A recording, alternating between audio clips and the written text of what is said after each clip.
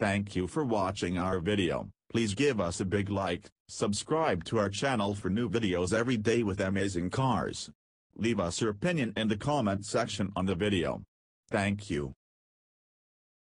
Shortly after the June 2017 issue went to press, Erick needed to give up his seat to help foster another vehicle, and that's when I took over. Between the two of us, we logged 20,460 miles almost exclusively on the mean streets of SoCal, although head honcho Ed Loh took it on a trip to Sacramento, and web producer Erika Pizano hustled up to San Francisco for a weekend trip. Other than that, it was mostly used to get me between El Segundo and San Pedro and for the occasional downtown dash for hockey. This means I didn't do a lot of open highway driving, which probably accounts for our combined average of 26.3 miles per gallon being a little less than the 29 and 31.1 miles per gallon estimates from the EPA and Real MPG, respectively.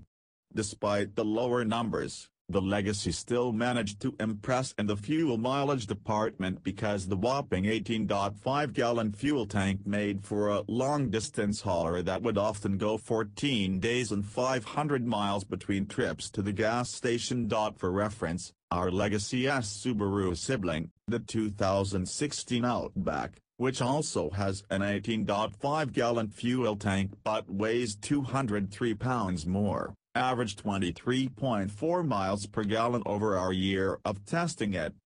The interior is spacious and comfortable. My preference is to sit high and very close to the steering wheel, and I never felt cramped in the Legacy.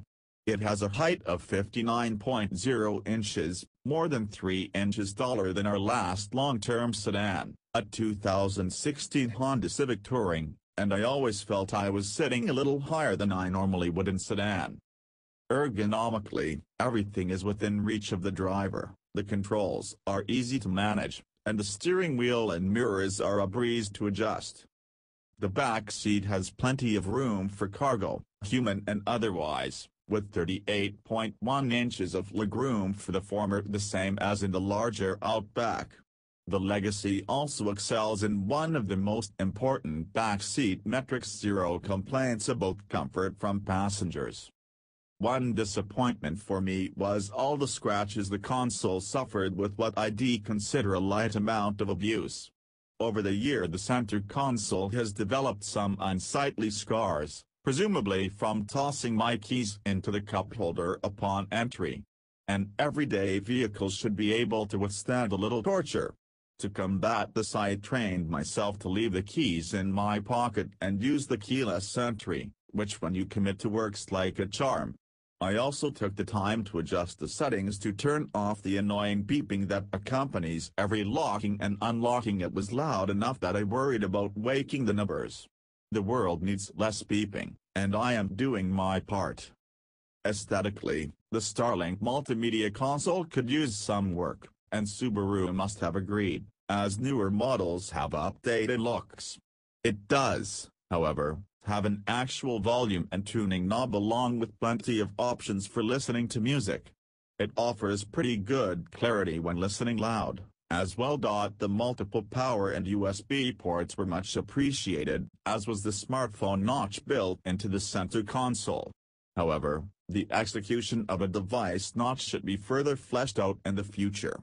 It would have been nice to be able to seat the phone in the notch and connect it to power or the console. Good idea, but not 100% there. One person on staff seems to think my devotion to Legacy technology makes me a Luddite. I think that's a bit harsh and an inaccurate understanding of the word, but you're the benefactor of my inability to let go of past devices. For a while I was listening to my music and podcasts via Bluetooth streamed from my Dropbox app, and that worked pretty well, but recently I switched it up and have been using the O input to listen via my iPod Classic. I went the O route because directly connecting the large iPod library was too much for the stereo to handle, and it would often glitch out and restart the iPod. It does work to connect your music device directly via USB, but I had spotty results and went with the technologically inferior analog input. The Bluetooth streaming ability was easy to connect, so much so that while picking up the car from the valet, I got in and noticed the car's Bluetooth had, from a distance, already synced to my phone and begun playing the show I was listening to. That has the stereo eager to start streaming. The Subi does have a CD player, and just to make sure it worked, I dug a disc out of storage. For a second I thought maybe Subaru could be bluffing to see if anyone noticed, but it played. The navigation system went largely unused until I dropped my phone's unlimited data plan.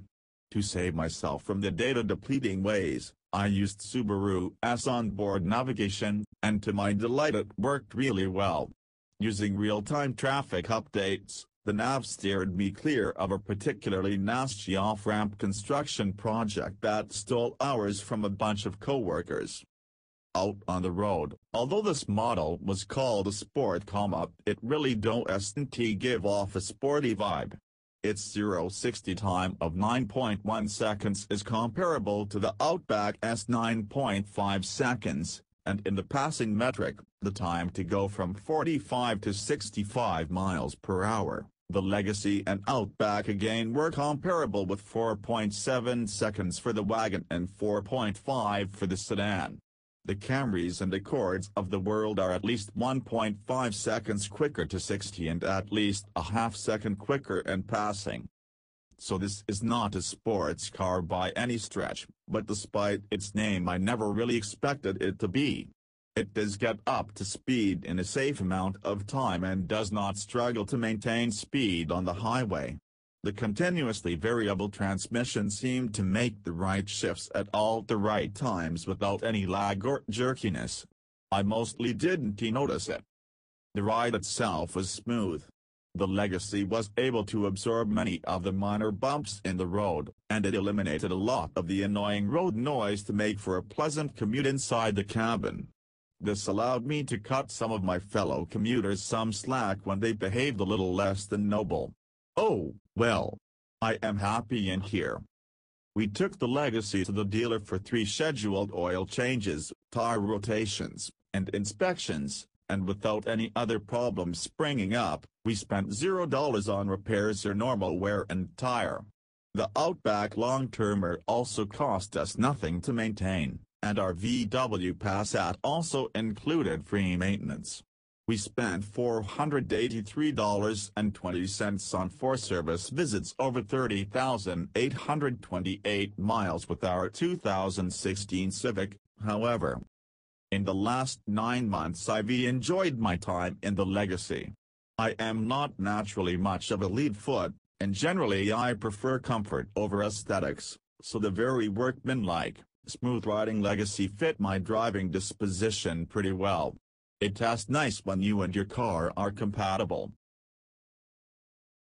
Thank you for watching our video. Please give us a big like, subscribe to our channel for new videos every day with amazing cars. Leave us your opinion in the comment section on the video. Thank you.